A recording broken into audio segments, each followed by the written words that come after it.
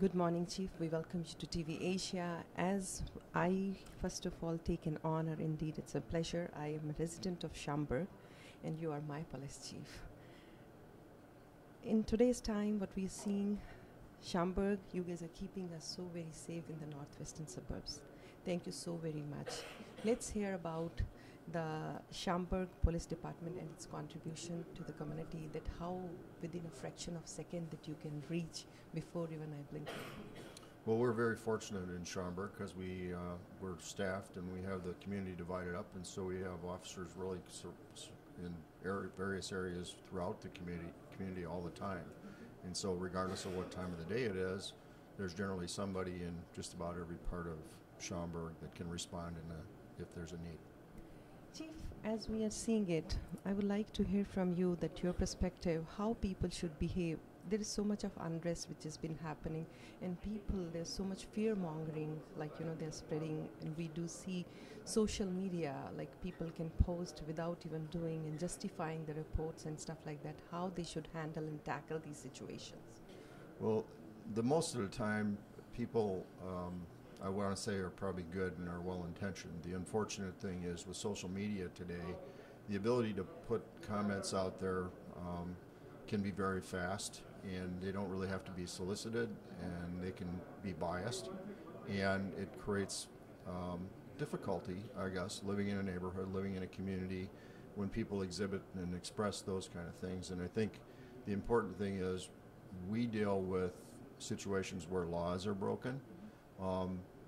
That doesn't necessarily rise to the level of every comment that might be made, but the important thing to realize, sometimes it's important to just walk away because we're not going to account for people that really have their own personal bias. When we talk about in today's time that everybody starts saying, oh, this thing is like, it's racial, and this is, what is the difference that people have to know about it, like, in general terms, means which is different? Because we do know the Constitution, the freedom of speech in this country, like if somebody is just saying something, so how do we define that? Well, I think the thing is that if there's a crime committed, when there's generally a hate crime is where it's directed specifically at a certain group or a certain ethnicity, and the target of that crime is that group.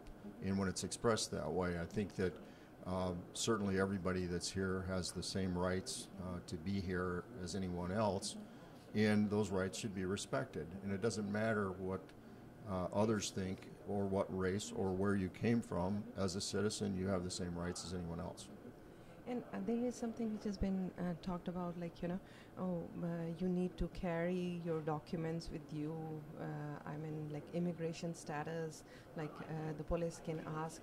Would you please stress a little light on that?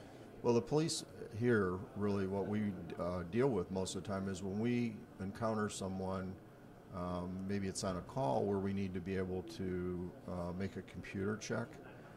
If we make a computer check through our local systems, like the Illinois driver's license, we are not routinely checking the local police are not routinely checking someone's immigration status. That's not really what this is very important for people to know about it. It's not really what the local police are here for. We're not immigration agents. There may be situations where immigration would call upon us, but as a whole, our job is to deal with local law enforcement, and part of that responsibility is that we may make records checks, but we're purely making those records checks through our own Illinois databases, not necessarily INS. Oh, we are not.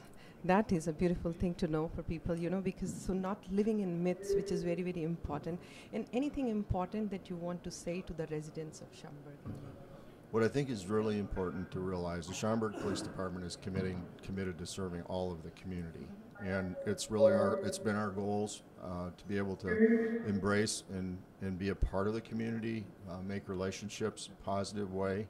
And so when we deal with doing our job every day, the important thing is that as we do our job, that we're serving everyone, and our goal is to keep the community safe, regardless of where someone may come from, whether someone is from another country. Our goal is to keep the community safe. So much diversity in Schaumburg, and you are keeping everyone safe. How you could do that? Well, diversity, in my opinion, is a strength.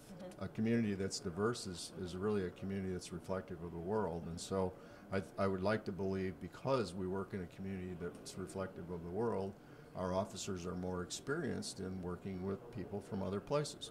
I think that makes us stronger as a police department. I think that makes the community stronger too. Thank you so very much. And coming back to my last question to you, and that is, we are indeed honored and pleasure to have you as our chief. Thank you. Thank you for inviting me here.